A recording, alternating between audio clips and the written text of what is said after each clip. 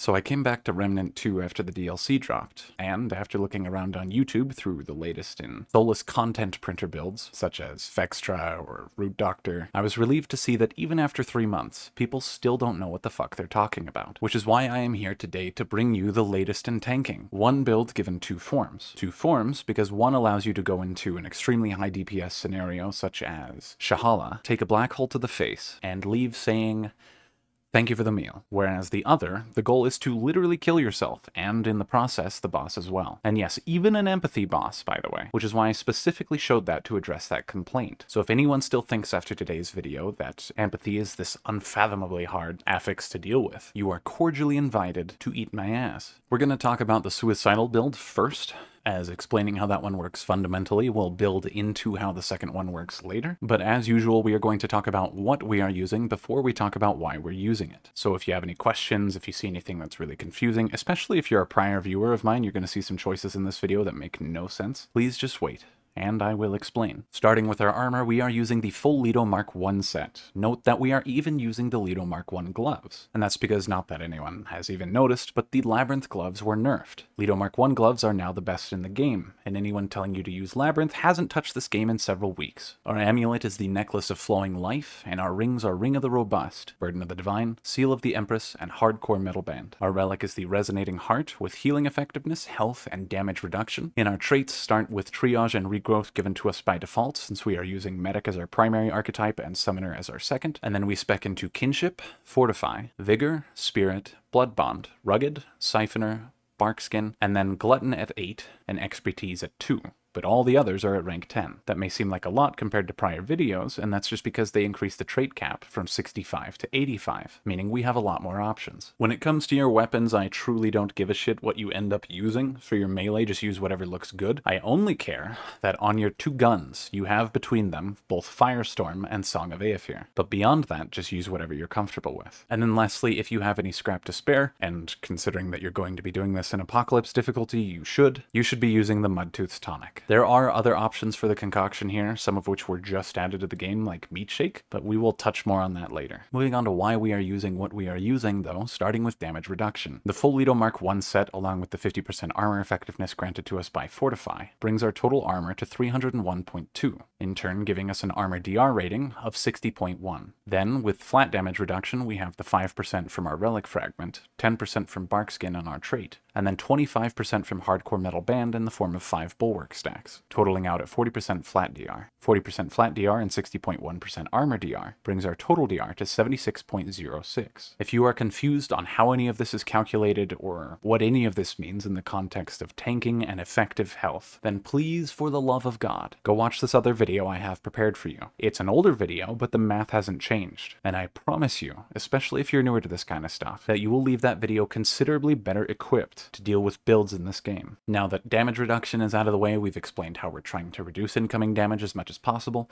Now let's talk about healing to discuss how we are recovering the health lost. For our primary archetype, we are using the Medic class, the reason for which is that its prime perk allows you to, after X amount of healing, regain a relic charge. Not clarified incredibly well in that description is that it is any ally of any type, meaning the healing could be done to a co-op teammate, or it could be done to a minion, which is why we have Summoner as our secondary archetype, running either the Hollow or Flyer minions, not the Reaver. By the way, the Reaver minion fucking sucks for this, and we'll explain why later. Medic also gives us the Triage trait, which gives us 50% increased healing effectiveness, and then the Benevolence passive also gives us 15% increased relic efficacy. The relic in question is the Resonating Heart, and this may surprise some of you, because in the past I made an entire 12-minute long video detailing the math on why Resonating Heart was a terrible choice for solo play when compared to something like Crystal Heart. And while Crystal Heart is still very good, some things were done in the DLC that significantly skew the math towards Resonating Heart. And that honestly deserves its own entire other video, which I may or may not get around to. But just know that DLC items were a huge, huge game changer when it comes to builds like this. And that's not something you'll see until we talk about the second form of this build. Resonating Heart on use regenerates a percentage of your max health over 5 seconds. When the heal ends, any overhealed health is doubled and awarded over the next 20 seconds. Again, not clarified very well here is that it is overhealed health to any healed target, meaning it could be your co-op teammates or again your minions. So not only when you use this relic are you having an easier time getting your relics back because of the Medic Prime perk affecting minions as well, but you're also just getting shitloads more healing because the healing will scale and double based on the healing done to minions. And then we are using Ring of the Robust and Seal of the Empress to increase our total health along with Mudtooth's Tonic, because increasing your total health also increases the healing done, since the healing done is a percentage, not a flat amount. Lastly, to wrap up our healing, we use Burden of the Divine, which is something I never,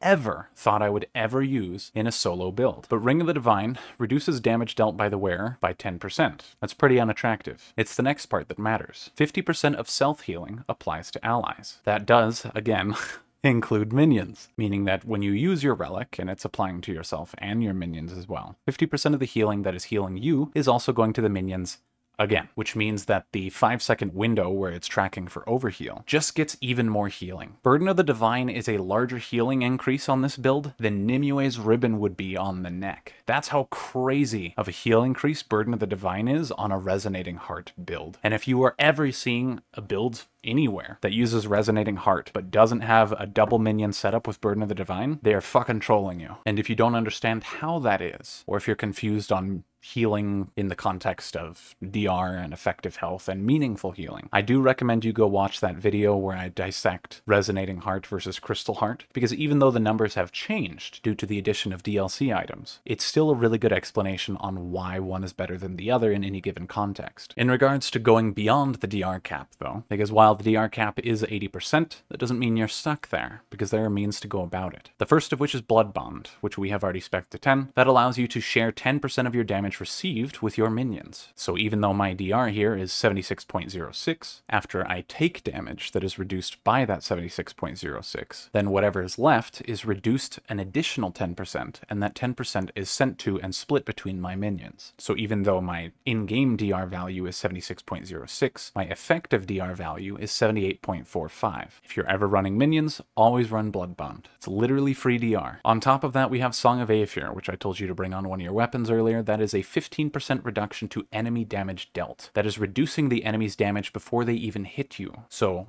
enemies would shoot, but that damage is already reduced by 15%. The 85% remaining is reduced by your 76.06% DR, and then whatever is left is reduced by the 10% split from Blood Bond, meaning that my total effective DR is 81.68%, bringing our total effective health, or the amount of damage it would take to kill us in one shot, to 1,161, and our healing, in terms of effective health regained, is 431 per second. But now that we've explained our damage reduction and our healing, why are we trying to kill ourselves? How does this kill a boss? Why are we taking Necklace of Flowing Life and Firestorm? Necklace of Flowing Life increases Grey Health conversion by an additional 100%. And for those who don't know, Grey Health conversion has a base rate of 50%, meaning that half the damage you take is converted to Grey Health. This makes it so it's adding an additional 100%, so 50 plus 50 is 100% Grey Health conversion rate total, meaning that all damage you take is now converted to Grey Health, and multiplied by 5, and returned to you as mod power. But what do we even do with all that mod power? We use Firestorm, and we shoot it at ourselves. The reason for which is the burning will do several things. The first is it will maintain our hardcore metal band bulwark stacks, which require you to take damage. On top of that, it's going to further damage you for the sake of Necklace of Flowing Life, making it a bit recursive because all damage done to you by Firestorm is turned into mod power. And since most bosses have to approach you at some point or another, this means you not only get to be more tanky and generate infinite mod power by standing in the fire, but the boss will also take damage. You are literally killing yourself to kill the boss. For older viewers, yes, this is more or less a solo version of the co-op build I posted a long time ago, though of course not nearly as effective because the co-op build was beyond absurd, but for solo play this is about as good as you're gonna get. And in terms of tanking, the next version we'll talk about is even more crazy. Some of you are probably going to note that this all seems really simple, and you're not sure how effective it might be. And yes, it is simple, but just because it's simple doesn't mean that it's not effective. We're just bolstering our DR as much as we can, bolstering our healing as much as we can, and then literally cooking ourselves. And I want to drive home that that is all it needs to be. You don't need some 30 fucking interaction build, as long as the math adds up. I will link in the description every single fight that I used this on, so that way you can go through and see that this is effective. Sometimes it might take longer, but it works. You don't have to dodge, you literally just use Firestorm and a relic every 20 seconds. You can obviously spam Firestorm more if you lower your kinship level to allow it to do more damage to you and in turn get more mod power. When I went around and fought everything, I had kinship to the max, basically, because I was just playing it safe. I didn't want to risk a boss doing enough damage to line up with Firestorm doing enough damage to kill me. But if you want to do more damage and the boss is just a total fucking pushover like Delane or Talratha or Cancer, because those are all just fucking jokes, you can lower your kinship level, increase the amount of damage that you're doing to yourself, and in turn spam Firestorm even more. But what happens when this isn't enough? What happens when bosses can still kill you? Well, for one, you should be using Song of Aether if you need a panic button, because that's not a passive mod, it is a active mod that you have to use in order to gain its benefit. But if even Song of Aether isn't enough to help you on this build, then that's where we start to transition into the next build. And that is the Giga Chad build, for champions who eat black holes for breakfast. The first thing we're going to do is change the amulet from Necklace of Flowing Life to something else. We have two options here. The primary reason we're doing this is because obviously these other rings are kind of hard to change before we change the necklace, as we're still not DR capped. And the only place we can really get any more meaningful DR is from the necklace. The two options are either Participation Medal, which if it weren't for the second option would probably be the strongest amulet in the entire game. It increases your health by 10, your stamina by 10, your movement speed by 10, and your damage reduction by 10, putting us right up to the DR cap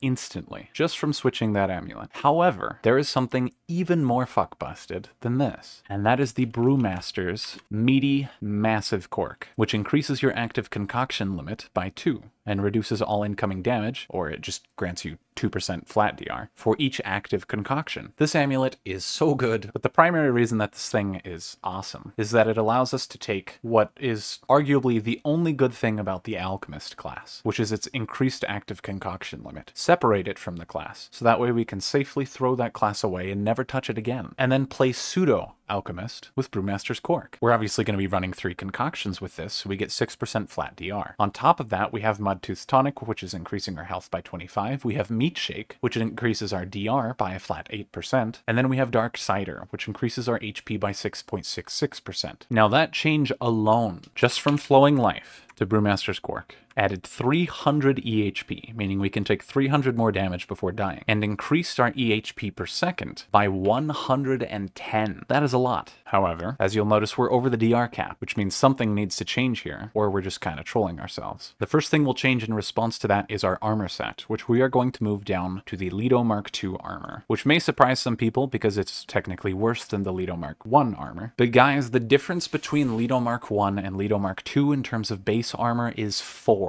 4 armor for 5 less weight. That's good. We want that. This puts our weight right at 90, which, with strong back, allows us to get a heavy dodge instead of a fat flop. I personally don't give a shit, but for the people who have incessantly complained in my last videos about wanting to be able to dodge, here you go. It's free. And with all the trait points we have, we're really not missing anything by speccing into this specifically for that. Next up on the chopping block is Ring of the Robust. Since we're already DR capped, the armor doesn't matter as much, and it's just a lower HP increase than Seal of the Empress would be. We can't lose Hardcore Metal Band, and we can't lose Burden of the Divine. So that's the one that has to go, and instead we put in Dense Silicon Ring, which is like a discount Necklace of Flowing Life. Instead of making it so if damage is multiplied by 5 and returned to you as mod power, it does kind of an opposite thing, and only 2 times, but 2 times the amount of health you regen is regained as mod power. So it's still going to benefit just as much as Necklace of Flowing Life would, in the context of roasting yourself alive. It's just not going to give you as much mod power, but it's still functional. And the result is a fat chunk of healing more than our build did with Necklace of Flowing Life, as well as a good bit more of EHP. But again, this is only if you need more EHP and healing to deal with a boss. But there can be times where Firestorm is just not relevant. This could be Sha'Hala even, although there are technically ways to use Firestorm there. Or Annihilation. Annihilation flies around so much that Firestorm really isn't a great choice, and in some of those cases, neither would Dense Silicon Ring. So what you would do in such a case is replace Dense Silicon Ring with Dead King's Memento,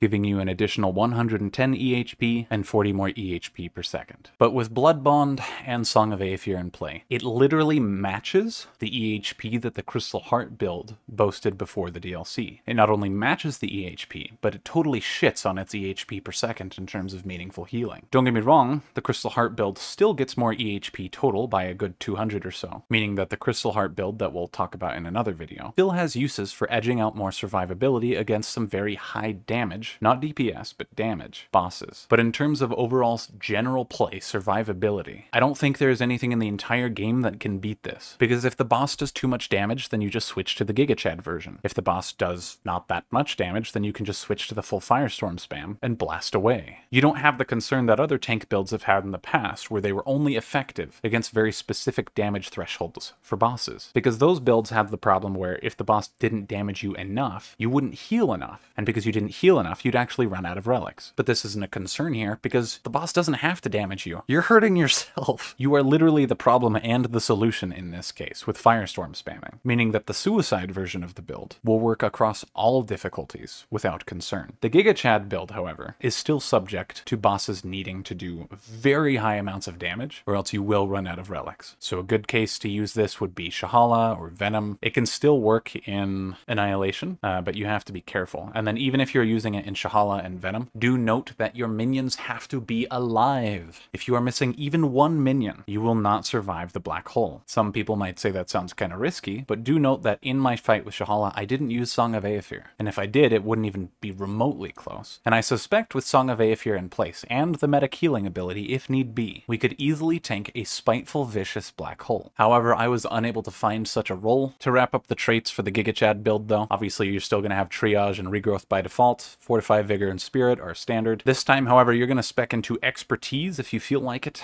just because on Sha'Hala or Annihilation, your minions can sometimes suicide on the edge, and just having a reduced cooldown to be able to summon them sooner is going to save your life. Bloodbond and Rugged are musts and mandatory, and then Barkskin, Glutton, and Strongback are also maxed. To reiterate though, in case someone tries to do some clusterfuck of an amalgamation with the Root Doctor build that I cannot understand why people praise, you cannot use a Reaver for any of this. It will not work the same. Bloodbond, Rugged, and double minions, I don't care if they're flying or on the ground, are mandatory. Do not swap it and then come complaining to me later. Anyways, that is about it. What started as a joke ended up being probably the strongest tank build I'm ever going to find, but it is not the only tank build. There are other uses, better ways to go about different options, and those are things we'll talk about in later videos.